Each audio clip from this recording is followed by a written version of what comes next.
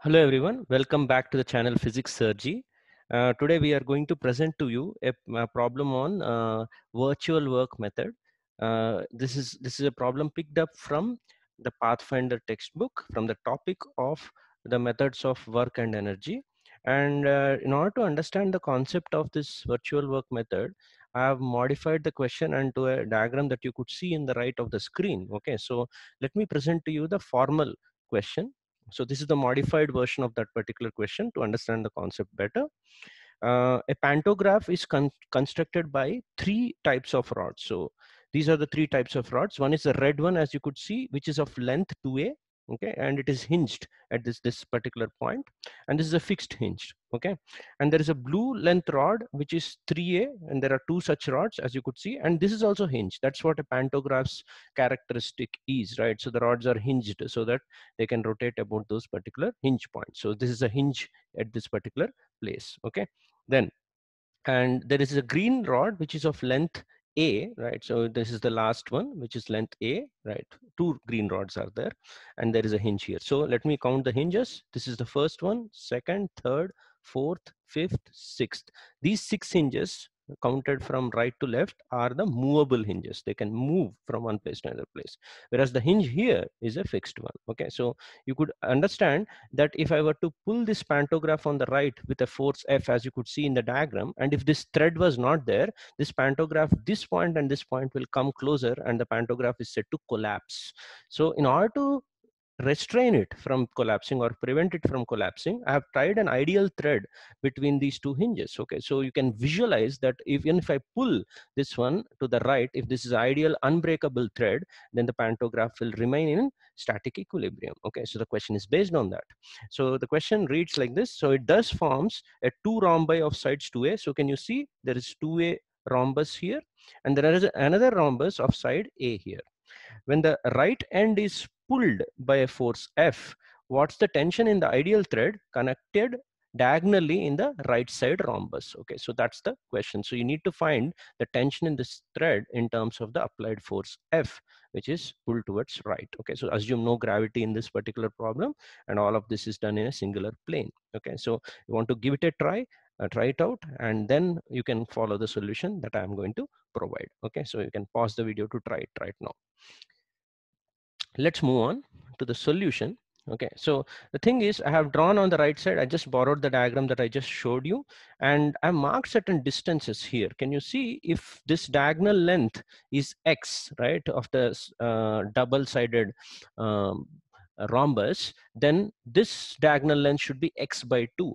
But this point of application, I would like to measure its distance from a fixed point. It's always better in the virtual work method to measure all these distances from a fixed point. Okay, so I could have measured it from here, but this could be a movable point. Okay, so if this distance is x, I don't think you will have much trouble in believing that this distance is 3x by 2. Okay, so this would be our raw material for the problem. Okay, now what I'm going to do is I'm going to present the free body diagram of the thread here. Can you see? Can you follow this? Right, so if the tension in the thread that I am supposed to find is T, I've put a T this way. It's an extendable tension, or the tensile force. Okay, so there would be a right side tension. So, but the thread is inextensible, so there would be no movement in the thread. Now, the right side rhombus, if I pick that structure and try to draw this particular structure here, can you see the structure that I have drawn without the thread? Then the structure will have forces F to the right. The tension in the thread which was here will act in the opposite direction, and the tension I have put it in the opposite direction. Now think that how virtual work method functions. Why is it called virtual work method? So we'll believe that there is a small displacement, microscopic one, and under the action of that particular small displacement, we'll try to calculate the work. And since these displacements never happened, we'll try to say whatever work we have calculated is going to be adding up to 0. This is the basic gist of a virtual work method, which you could use in many of the pulley block problems also in constraint relations. So this is slightly different because we are not having any pulley block system here. So what I believe is, if this marking, look here on the right side of the diagram, if the marking here is x, then a small displacement of this point towards right can be demarcated as dx. In terms of the dx, this particular point's rightward small displacement would have been 3dx by 2, and that's what I'm marking here. So this particular point here could be moved by a dx distance, and then this particular point would be moving towards right by 3 by 2 dx. Please do understand that these two displacement tend to 0, but they tend to 0 in a different ratio. So this one tends to 0 much faster as compared to this particular point, or you could say this is slightly higher value as compared to this. That's the crux of this problem. So now what I'll do is I'll try to calculate the work done by all forces on this system and say, since that system is stationary, I'll add up that work to 0. That's the whole essence of virtual work method. Okay. So this point of application, you could see here, is, because of its movement towards right, this capital F does a positive work. You could see force and displacement are in the same direction, but this tension for the same point will do a negative work. Whereas this tension does a positive work due to this particular displacement. So I'll add up the three works simultaneously. So let me write the F that you have in the diagram minus the T in the reverse direction multiplied by 3 by 2 dx.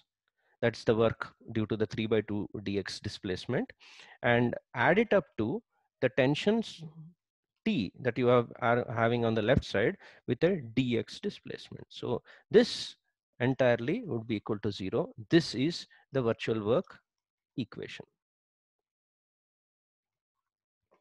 Okay, right.